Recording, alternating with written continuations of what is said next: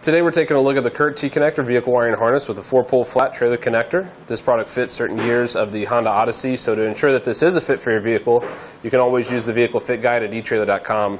It provides a 4-way flat connector at the back of your vehicle to power your trailer signal lights. This is compatible with 5-pole, 6-pole, and 7-pole adapters. Adapters are sold separately. And it comes with a dust cap for the 4-way flat plug. That way you can cover up the connection points when it's not being used. Now all the wires run to this black box. This is the included taillight converter. This box ensures that your vehicle's wiring matches that of your trailers. So this powered module connects directly to the vehicle battery through the wiring, which avoids overloading your vehicle's electrical system. It's constructed using surface mount technology, which offers consistent, reliable performance. What that does is it maximizes the trailer light yield and intensity while producing minimal heat and ensures superior operation even in rough road conditions.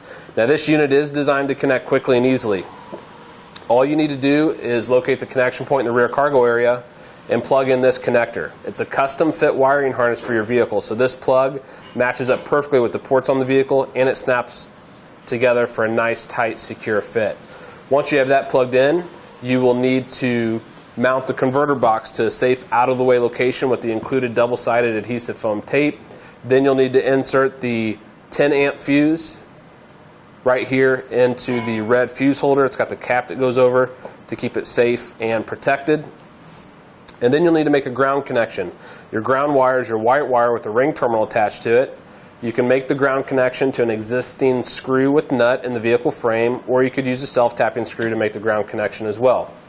After you get that done, you'll need to install the 30 amp cartridge fuse in position 12 and the two 7.5 amp mini blade fuses in position 10 and 11 in the rear fuse panel. Then you can secure any excess or slack in your wiring with the included cable ties. And once your install is complete, the 4-way connector is going to be stowed in an out-of-the-way location within your rear cargo area. Plenty of wiring here, that way you can extend it out the rear hatch when you need to use it, roll it up and tuck it away when you don't.